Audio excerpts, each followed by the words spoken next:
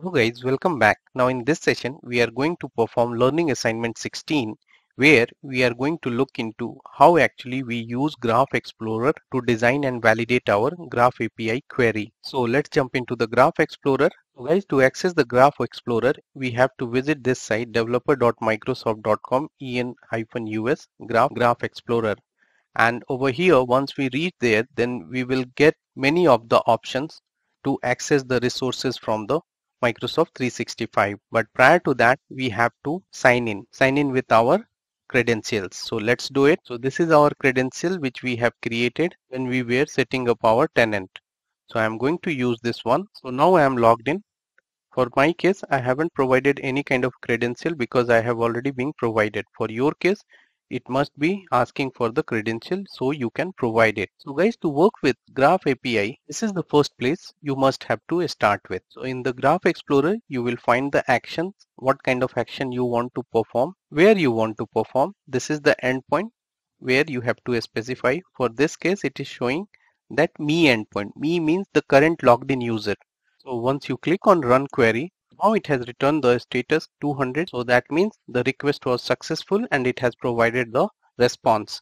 Along with that, it is also giving us the code snippet. So over here, you can grab the code snippet for different languages. For example, if you are working with any of the application which is designed on C#, you can use this code. If you're working with JavaScript, you can grab the code for the JavaScript. Same for the Java. Then you will get the Go code, and you can also look into the PowerShell code. So all these things it is also providing. So this is about the me object. So now the next question over here is, how do you access a different kind of endpoint for different product? Now you will see it over here. You are getting many kind of endpoint within this. For example, if you want to know about the compliance, then this is the beta part of it. That means it is going to be released and it is in the phase of beta testing. You will see that for the product Excel, such kind of endpoint it has given.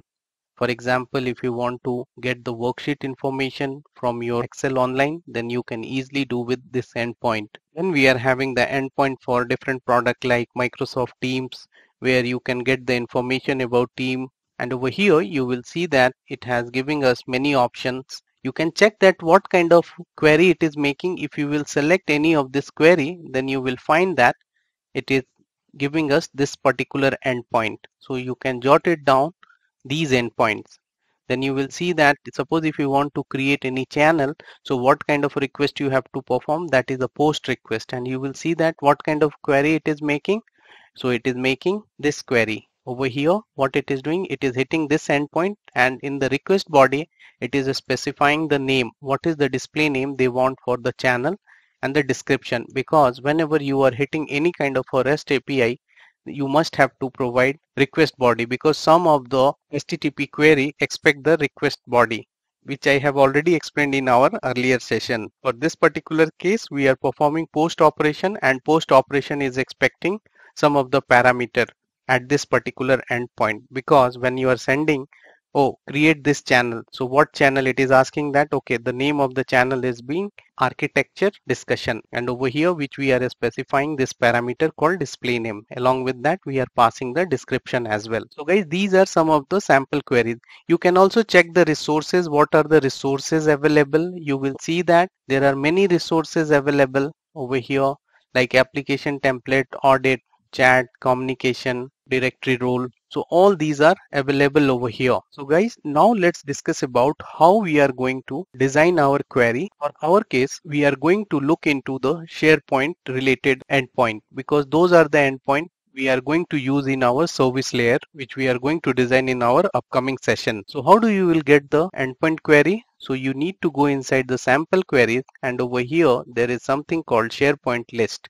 If you come down, then you will find that there is something called SharePoint lists over here, and when you click on it, then you will find some of the samples for your usage. For example, if you want to grab the information how many number of lists exist inside your root site, so if you click on it, then it will return you the number of lists inside your root site, and you will see that this is the output it has returned. And you will closely observe that it has returned that there is a list called shared documents, as it is a document library, and document library is another form of list only. So that's the reason it has returned the shared documents. So it has returned whatever the list which is existing inside your root site collection. So what is root site collection? If you remember that we have configured our tenant, and when we configured it, it has given us this particular URL, and this is our root site collection. Now the question over here is, so how we can access the other site collection apart from the root site collection with the help of graph query? So let's look into that, how we will do that. Over here, first you will look into that how it is accessing the root site collection.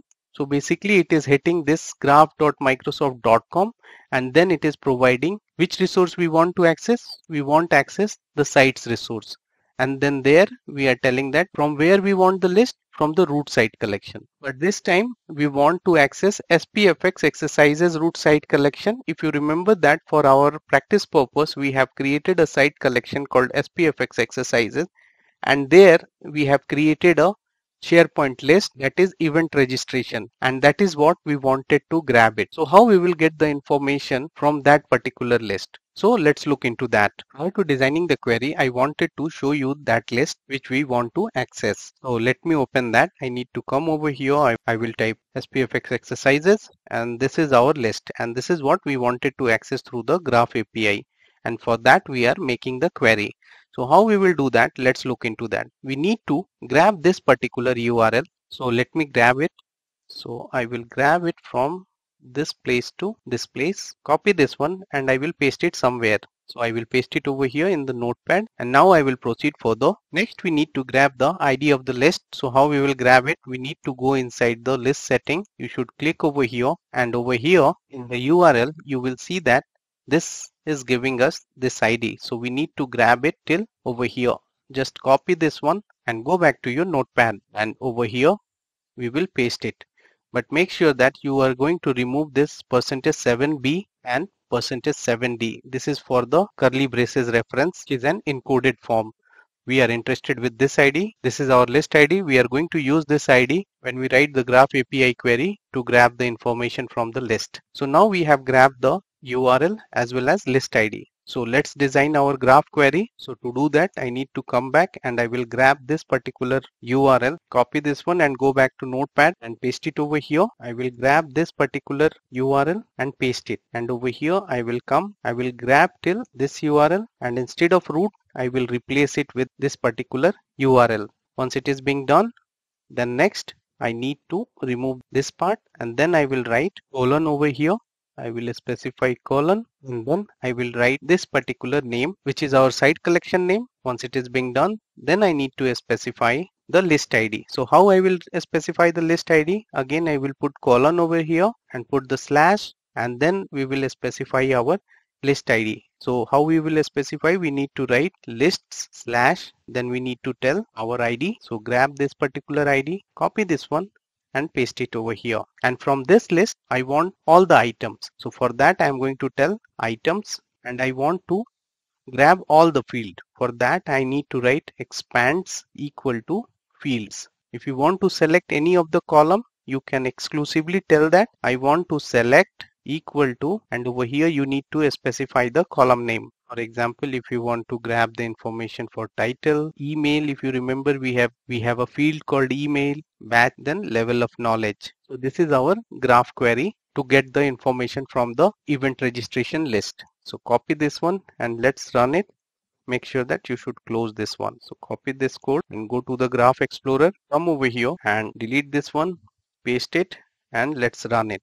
We did some mistake over here. See that it is telling that 404 error. That means some resources not found. So let me do one thing. First we will remove this part of the code and try to run it. Run query. So let's look into the query. We are doing some mistake over there. And the mistake which we are doing over here is, see here, we have missed this site. So let's grab this one and paste it over here. So we need to paste it over here. So now we are done with this. Now let's copy this one and go back again to our Graph Explorer. Now paste it over here, Control V, run query. So now this time it has returned us 200. So let me grab the output from this place, copy this one, and let's go back to the notepad so that we can analyze it. So guys, I'm into the Visual Studio Code, and over here I have created this blank file called t.json, and I'm going to paste our output over here, and you will see that within this output you will find all the data which is being returned by our Graph API query. And here it is returning all the data, but I am not getting most of the data because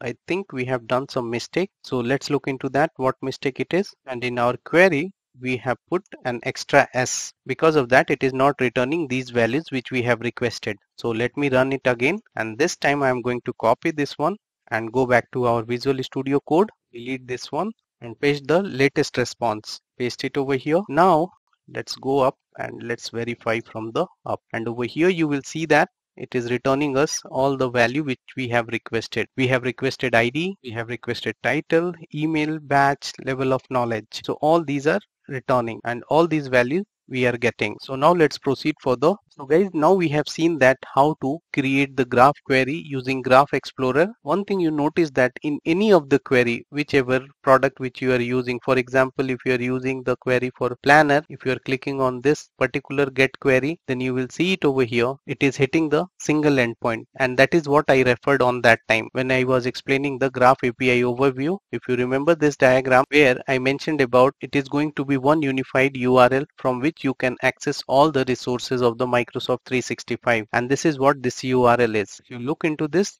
and this is the URL, it is going to be the same for all the resources which is existing within the Microsoft 365 umbrella. So on this note, I am stopping over here. In the next session, we will take our example at the next level. We will use the SPE editor and we will use our designed query, whichever the query which we have designed in this session, that we will use it for service layer implementation using Graph API. So guys, see you in the next session. Till then, bye bye, take care.